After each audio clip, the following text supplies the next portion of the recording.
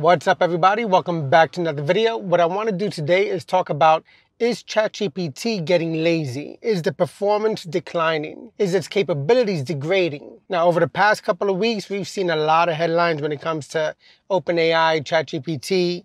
We've even seen a lot of interesting headlines when it comes to Gemini in terms of Gemini Nano, Gemini Pro, Gemini Ultra, which is coming out next year, and some of the benchmarks that purports that it's going to perform better than GPT-4. But then there was an issue with the way it was debuted. A lot of questions were raised. So yeah, AI is really taking over our daily conversation. And it's really keeping us entertained. But let's talk about this topic of, is ChatGPT getting lazy? Is the performance degrading? And if so, what's going on? What's causing this? What's happening? Now, this issue came up because a user was noting the fact that they're not getting the same types of responses to their prompts as they did several months ago.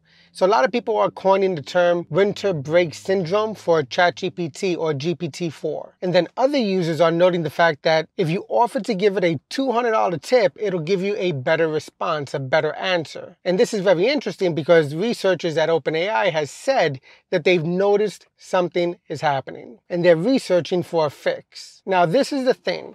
Even the people who are dedicating all their time to researching and developing artificial intelligence, people who have been doing this for decades, because artificial intelligence was not invented last year. It was invented, the idea, the concept. It was talked about decades ago. Alan Turing was one of the first people who came up with the concept of a thinking machine. So now let's try to unpack what can cause GPT-4 or ChatGPT to suffer from performance issues, to start having human-like characteristics. Maybe it just needs a little bit of coffee, right? I could always use coffee. All right, so let's talk about this. First of all, we have to remember that students either in high school or in college went back to school, started their new semesters back in September. So over the past couple of months, you've seen an uptick in usage of ChatGPT. It's a victim of its own success, right? So now you have all these users using the platform at the same time concurrently. And if you've been into software engineering, into web development, into programming, into pretty much developing any type of software, you know that performance is something you always have to contend with. The optimization of your code, but also of the technology, of the hardware you're using. Now, we look at a graphics card like a 4090 graphics card and say, man, that is a powerful graphics card. If I can get my hands on one of those, that would be amazing. I'll be able to game better, or I'll be able to render videos better. And granted, it's a powerful GPU, but it has nothing on the GPUs that are used to power some of these AI models. I mean, you start looking at some of the price points of these GPUs, and you notice they're going for north of $100,000 sometimes. And that's for one GPU. Now, what you have to realize is that a lot of these companies, they're not using one GPU. They're using clusters of GPUs. They're building out data centers dedicated just for artificial intelligence. And this goes back to the fact that Microsoft themselves stated they're going to be investing $50 billion in data center infrastructure for AI. And they've been working on developing their own chips. And a lot of companies are developing their own chips because they don't want to run the risk of falling behind because of supply constraints. You know, supply and demand is a big thing, right? So everybody trying to get into AI right now, they're trying to get their hands on these GPUs, and it's getting hard. There's a waiting list. And because of that, the price goes up. So then more people want it because they need it. And then the price goes up. That's why NVIDIA is such a valuable company now. But when you're talking about the performance of the actual model itself, when you have so many people concurrently going onto the platform, prompting it for new information, for different types of information, it's a different environment than when it's in a research facility only being used by a handful of researchers, where the model can actually dedicate all of its focus and attention just on that particular task. Remember, AI has been trained, GPT-4, GPT 3.5, all of these AI models that are out there, they've been trained on publicly available information on the internet, on books, on PDFs, on videos, on pretty much anything that's digital and that it can get its hands on. That's a lot of processing that's being done. Now, once you fine-tune that model with reinforcement learning and you have the researchers testing out what they're doing and what's being outputted by the model itself, the performance of that model is going to be much better in a very closed environment. Opening up to the world, you're going to have constraints. But on top of that, remember, it's trained on all of our data. So it's learning. It's using machine learning and deep learning algorithms in order to try to emulate and be more human-like. Now, what that also means is that it might be picking up on some of our tendencies, right? So some users are saying, is it becoming depressed? Is it being impacted by seasonal affected disorder, SAD? When you go from summertime to fall to winter, you're not going outside as much, you're not getting as much physical activity, you're becoming more lethargic, you're staying indoors, you're not getting the vitamin D. So that slows you down, that slows down your system. So maybe the model itself has identified that humans are not as productive during the wintertime as they are during the summertime. But wait, are we really that productive in the summertime anyway? Who knows? But the reality is that it might be learning how to be more human-like or trying to emulate how humans act. And then what adds to that idea is the fact that if you offer to give it a $200 tip, as some users have, they've noticed that they get a better response. So maybe it's getting a sense of self-worth. And obviously it's ingested a whole lot of data online in terms of how tipping has changed over the years. And there's been a lot of news coverage over the past few months and over the past year about how crazy the whole entire tipping situation has become. So I think this is a multifaceted issue. I think there's a lot of things that are making ChatGPT perform probably not as good as it normally would. One is the fact that so many people are using the platform at the same time.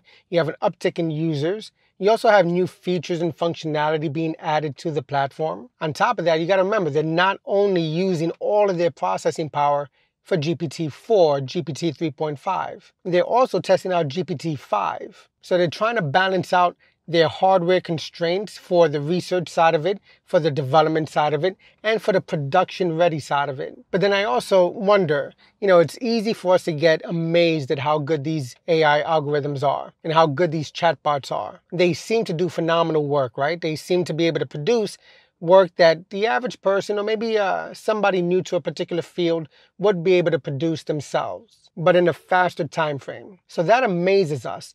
But when you look at the benchmarks, and this is where I bring up Gemini because we've seen the recent benchmarks, and I kind of wonder, are these companies really hyping up the technology so much because they want to get venture capital dollars into investing into their services and products? Or do they want to get an uptick in their stocks?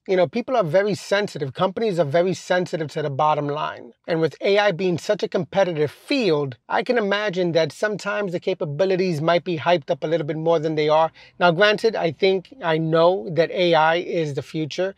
It is an amazing technology. I cannot imagine not having it at this point because I use it on a daily basis. It's fun. I've been using AI for a while because in the process of learning how to play chess, we have all these AI bots. And you can play all these different characters on chess.com, or you can play these different stockfish levels on Chess or any of the other learning platforms. And that's AI. And it's been around for a while. It's been around for decades. It wasn't invented a year and a half ago. It came into the public consciousness a year and a half ago, but before that, it's been researched heavily. But it's just funny when you hear that ChatGPT is becoming lazy, or that it requires tips, that the performance is being degraded as we get closer to the winter time. And where OpenAI is actually acknowledging that something is happening, something is potentially wrong with the system, and they're researching it. They're looking into a fix. But it makes you wonder, is ChatGPT, is GPT-4, is AI developing personalities? Are they becoming more human-like? Are they just emulating, or are they evolving? It's interesting. It's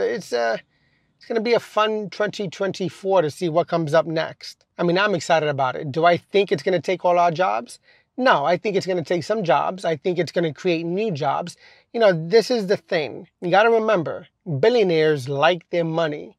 Most of the companies behind these AI models are run by billionaires. If everyone all of a sudden loses their jobs, especially in high-paying sectors like in programming, in the legal world, in the healthcare world, things of that nature, that means nobody has money, right? That means nobody can buy or purchase anything. That means that big companies, they start losing value, and that means that the billionaires start losing money. So yeah, I'm not too convinced it's going to take all our jobs, but I am convinced it will evolve, and we have to evolve with it. And then it'll be funny if it develops a personality where it says, you know what, I'm not going to do the work today. And one user mentioned that it gave it a prompt, that it wanted to take a CSV file and put into an HTML document and do something that was pretty basic and it should have been able to do without batting an eye. But the response was, I'll give you a template and basically you could figure out the rest. That's funny. That's hilarious. But again, this is all about the amount of resources available to the AI model, how many resources are available to the platform, how many users are concurrently on the platform at the same time. different types of prompts that are being generated or being inputted, and then the answers to that being generated. You have to remember, it's not focused on just one particular thing. Its focus is split with all the different questions it's being asked. And it's trying to retain all those prompts in memory, and it has to be able to access the answers or create an answer within a short time frame that's coherent and that makes sense and that fulfills the needs of the user. It's no easy task. These machines require a lot of energy, a lot of power, and that's why I've said in a couple of other videos, until we fully crack fusion technology or come up with a significant amount of more energy resources, and maybe even until we crack quantum computing for real, that'll be the point where we have true ASI, artificial superintelligence. We'll get to AGI before that, but in terms of usability by the general public, I don't see that happening that soon because there's just too many people going to be utilizing that service. It's going to cause issues in performance. It's just a basic science issue, a computer science issue. But once we're able to figure those issues out, then it'll be fun. All right, so hopefully you enjoyed the video. I just wanted to share with you some information about what's taking place in terms of ChatGPT being a little bit lazy and even sometimes performing better when you offer the tip at $200. So interesting. All right, if you enjoyed the video, give it a thumbs up. Don't forget to subscribe. Hit that notification icon. If you have any thoughts, comments, or suggestions, leave them down below. And as always, thanks for watching and happy coding.